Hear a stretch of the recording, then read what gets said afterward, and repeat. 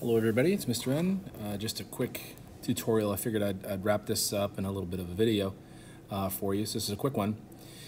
But I just want to explain what actually happens in the interior of Earth and using your slice of Earth models that you worked so hard over in the last couple of days. So first of all, really nice job. It looks good. I put them on the board here, all these wedges that you created.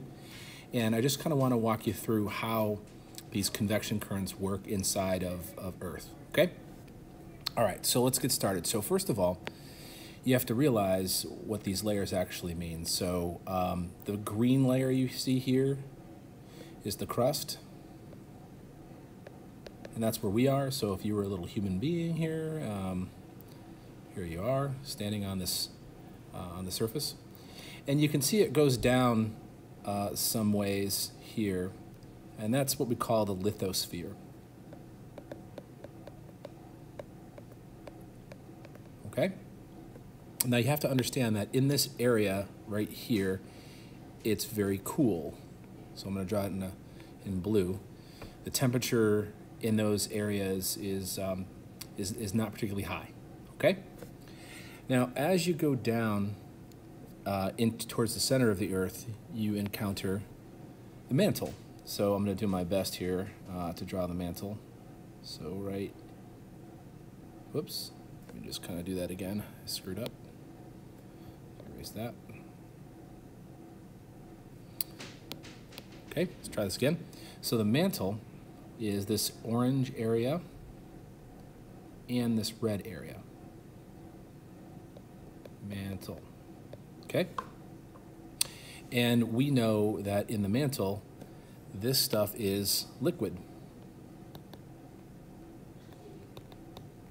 The very top part, like let's say right around here, is called the asthenosphere, and it's kind of like a plastic material. If you've ever played with like silly putty, but like a really flowing version of silly putty, that's kind of what it looks like there.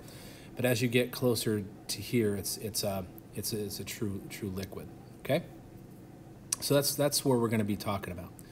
Now this area that I've drawn here, that we've drawn here in yellow, is the outer core.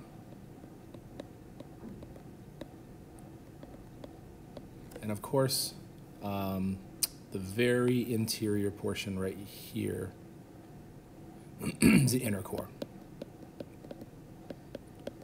Okay, so you did a nice job placing everything here.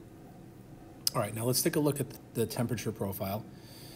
You discovered that up here is pretty cool, relatively speaking, in the interior of the Earth. And down here, it's very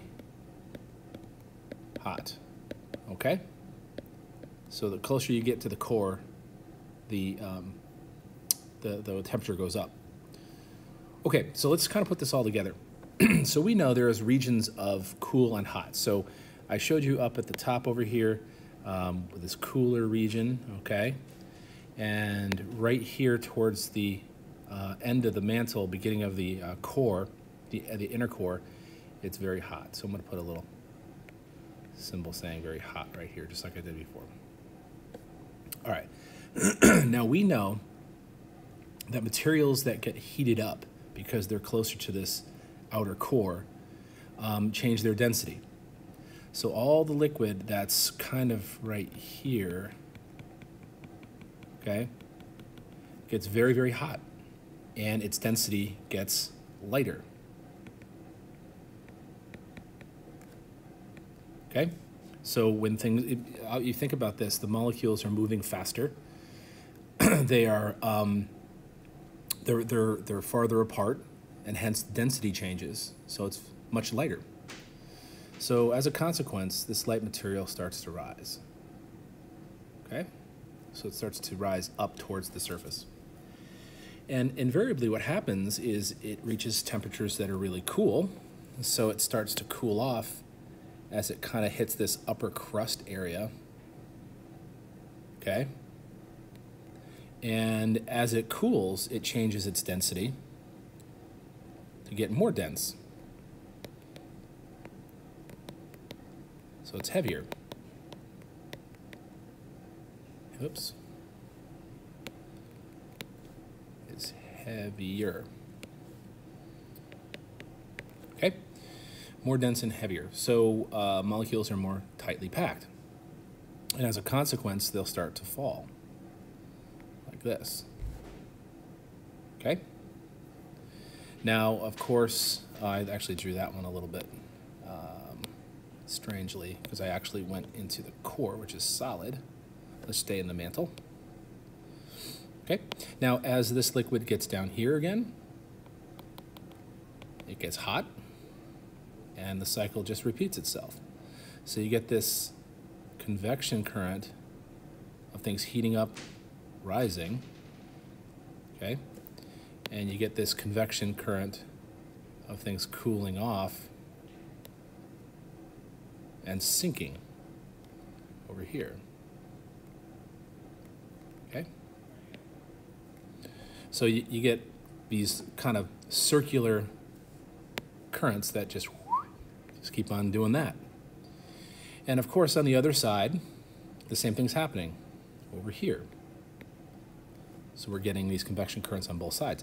And what happens is that movement, those little black circles that you see are called convection currents.